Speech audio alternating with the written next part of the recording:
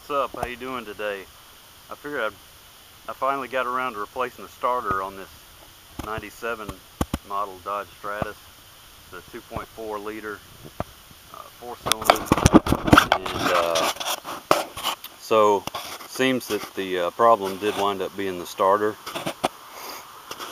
Even though you got to double check this stuff though. I still had the old one tested just a few days ago at the parts store, and it worked fine, and I thought it would, but that might just be with no load on it, you know, just no weight. But you know, you put some weight on it and it's worn out, I guess, not working. But you know, I've got another clip.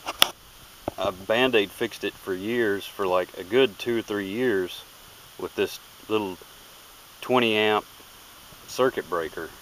And I mean, for a good 2-3 years it worked fine. Sometimes the thing wouldn't even trip. So I didn't know if it was the starter or something in the wiring harness. And even when I was about to buy the starter a few days ago, I was second guessing myself after it tested fine, after the parts store tested it. So you just got to double check this stuff.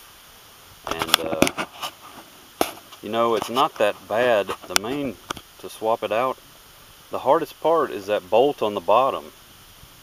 And if I had to do over again, I would have found out what size and pitch that bottom bolt is, and replace it with a stud and a nut. Would make it way so much easier, because the top one's no problem to get to.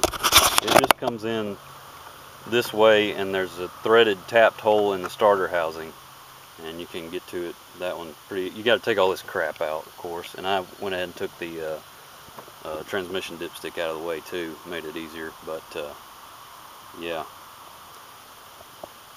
anyway, but yeah, you just gotta double check and make sure the problem is the starter. In this case, it appears that the starter was the problem. But I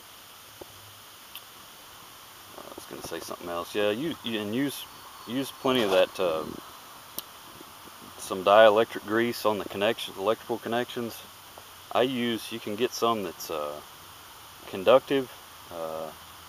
GB Garner Bender brand makes some called Oxguard that's got zinc in it, and it's actually conductive. You can use that kind inside of electrical connections and switches, and then you can use the more common type dielectric grease by Permatex or whoever on the outside, and put the stuff on. Have a dedicated toothbrush to each different type and keep it with it, and that'll save you a lot of headache. You can use that toothbrush and really work it into threads and nuts and bolts and stuff, and then use that typical dielectric grease on the outside. Crap, I'm brain farting, what I'm gonna say. But yeah, that makes a huge difference, and helps keep good connections. But yeah, it's been a pretty decent car, even though, you know, I hesitated to replace that starter because you know, it's not like this car's anything special. I mean, you can see it, look at it, ain't nothing. But you know what, it still runs smooth. The power windows work, the AC works. Brakes are kind of weak, but I don't know what's up with that.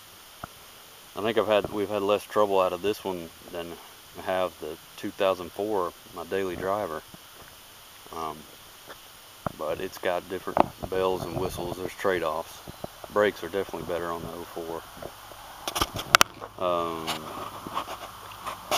Anyway, that's about it. Yeah, I hesitated replacing that starter because at Advance Auto it was $138 something, and you know, the car almost isn't even worth that much. But it is nice to have a backup car. Anyway, it's come in handy.